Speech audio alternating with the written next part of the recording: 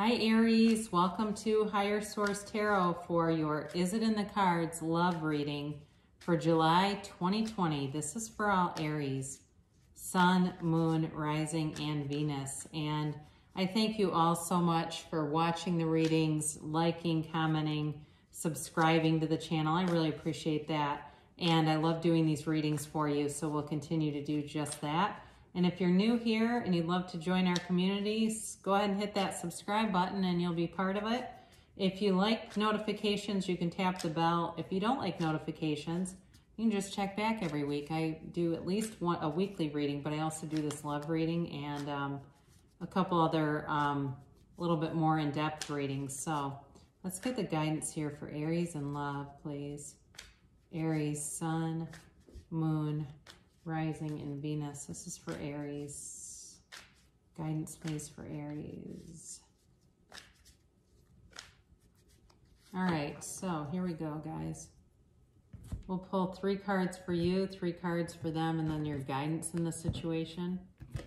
All right, so your 3 cards, you have the Moon, the Sun. Wow, very interesting.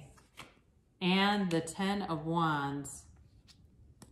They have the King of Wands, the 7 of Pentacles, and interesting, they've got 2 sevens here. The 7 of Cups as well. Your guidance is the Ace of Cups, the Page of Pentacles, and the World. Okay, so you definitely have indications of new cycles beginning, and it does feel like, you know, if for those of you that it's a new relationship, it's taking on a more mature feeling here than maybe some of your past relationships. But you have Pisces here, you have Leo here, you have fire, so Aries, Leo, Sagittarius. You have Earth, Taurus, Virgo, Capricorn, and you do have water. Again, so you've got Pisces there, but also Cancer, Scorpio. And then we'll take an archetype too, an archetype card, because the major arcana in the tarot are represented by archetypes, and that's what these cards are. So they just kind of give an extra layer of understanding to your current position, their current position. So you don't see this very often. You have the Sun and the Moon together. I'm going to just put down this 10 of Wands, but we'll get back to it in a minute. And I only do that because it's hard to hold. I've thought about using those card holders. Wouldn't that be funny? But not really, so I won't. Anyway, you have the Moon here, and it's definitely feels like maybe in the past you possibly caught somebody doing something, or you were not seeing a relationship as it was, and it really caused you to lose your sense of self. It really put you on a difficult spiritual journey, but it's resulted in really getting some awareness, okay? You know, for some of you too, it's possible that you've got some hidden feelings for somebody, and you might even say, no, I do not. But it's in the Moon card, that's going to be tough to hide with the Sun right next to it. And be aware too, I mean, these come in order in the tarot. So to have them come out together is significant. There's a significant transition coming on for you, Aries, and it's going to be wonderful. So, because there's 78 cards here, okay, I clear the cards, I shuffle them like mad. That you don't see that, but I do kind of a Las Vegas style shuffling off camera. And so to have these two show up together is important. So it really is going from a place of confusion, loss, you know, even maybe some self-delusional kinds of things, or wanting to talk yourself into something or out of something, to complete enlightenment, okay? And you've got it again with the World too. It really is beautiful. It's success and freedom. So when you have the Sun here, nothing hides in the Sun. And the Moon is basically a mirror to the Sun anyway. So the Moon is just reflecting the Sun. And so the Sun brings a wonderful, powerful energy. The Moon is also about closing out cycles, if I didn't mention that. So you have that twice. You have that you actually have it 3 times with the World too, but with the Moon and the 10 of Wands, for those of you that have struggled in the area of love or have felt some sadness, some heartache, that cycle's concluding. All right, so if you're drawing in somebody new, that could very well be, or if you've been in a relationship, things are improving either way. So I will tell you as we go on here, is it in the cards? I'm going to tell you yes as I look at this.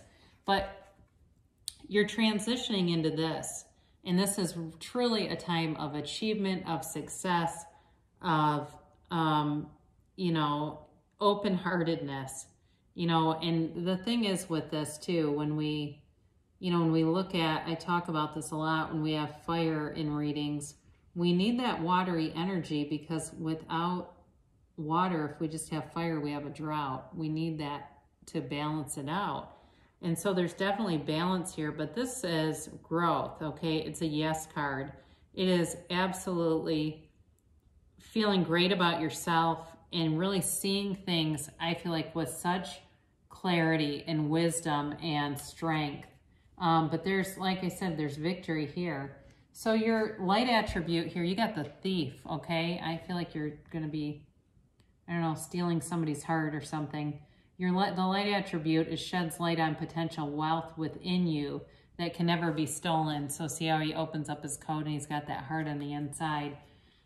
So it's really knowing yourself. And when you know yourself, you know the universe. The shadow attribute can be about stealing ideas. It can be about stealing affection, others' power,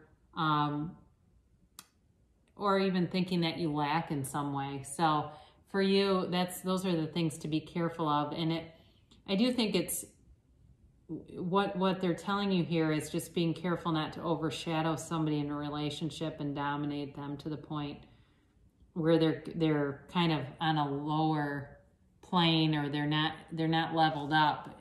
You know, don't consistently do that, or they'll become who you treat them to be, right? So this person that you're dealing with, they certainly could be a fire sign, feels that way, another fire sign. But you know what? They've been working on themselves. They have been, and it feels like almost like they've been doing a lot of different things, whether it's nutrition, exercise, very focused on improvement, self-improvement, reading books, going to a therapist even, yoga practice, meditation. It's like they've really run the gamut in trying to improve things, trying to improve themselves. So if it's a current relationship, you may say, yep, that is true. Or if it's somebody new, they've not been out, you know, roaming around on Tinder trying to find people. That's not been their focus. How can I hurry up and find somebody to replace this relationship? This is a person who's confident, they're secure, they're uplifting, and they're very, very intelligent. They are, especially with this King of Wands, you know, there's a spark here. There's a very intellectual and creative spark here. And they're not afraid to speak up. They're not afraid to tell you how they feel.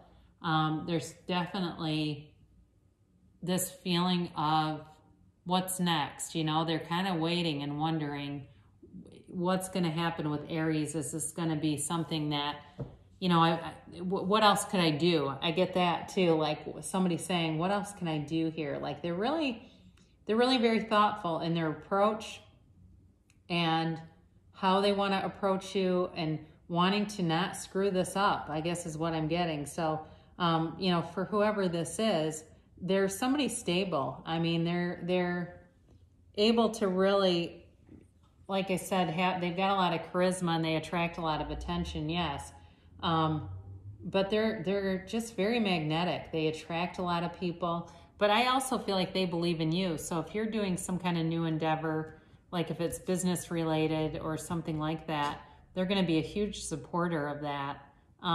So their attributes, and this goes along great with the King of Wands, are they've got the Father card as their archetype. The light attributes are a talent for creating and supporting life, positive guiding light within a tribal unit. So like I said, they spark new ideas in you. They spark passion in you.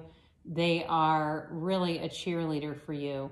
The only, you know, the downside to this can be controlling, okay? So kind of the same thing with you, where there can be a bit of an imbalance in power. So there's going to need to be a blending there. But your overall guidance is beautiful. You know, with the Ace of Cups, the Page of Pentacles, and the World, You know, this is a long-lasting, unconditional love. There's real love here. And with the World, this brings a maturity. So yes, it's victory and success. She's the Dancer in the tarot, but she's also the final major arcana card. And so she is actually the soul ascended. Okay, it's a fully developed soul here. So I feel like you have, it's like an old soul connection. If it's somebody new, you may feel like you've known this person forever, and you may have a familiarity right off the bat where it feels like you've been together before, because there is a connection here, a past connection. Now, this person is going to be very proud to be with you. They find you very attractive. They do. They could just look at you forever, and they're not afraid to say it. You know, it's like this is a gift from the universe. It's a gift from the gods, whatever you want to call it. But with both of these cards, it's like being given a gift and being sent something that you've wanted for a long time. It really is. It's a conclusion of a cycle for those of you that have been single for a long time. And the new cycle is about abundance. It's about emotional satisfaction. And it's about just a mutual adoration. That's what I get. Like, it's very reciprocal. It's very, very, you know, there's this blending. I keep talking about that because it's important. So when you see this, it really is about having the world at your fingertips and achieving everything you've desired. I mean, it's in love. It's of course, is it in the cards? Yes. It's a new phase for you. And this also could be, you know, it could even involve travel for some of you. And I know that's kind of a dicey topic right now, but it's going to involve long-term plans. And it certainly could be about seeing the world together, creating a world together. So beautiful reading for you. And we'll pull a Whispers of Love. This is an oracle card for attracting more love in your life. Romance, lavish the one you love with personal attention and affection. So this, again, the way that the card is pictured too, it's like these two dancing and just kind of sweeping each other up one another's feet. It's that kind of romance. You're going to have to be open to it though, because there's sort of this feeling, a little bit of an undercurrent of not being maybe completely open. So get open to it, because there's energy here for a real love, and it's beautiful. So I love you so much, Aries, and I see that good things will come to pass for you, and I'll be back again soon.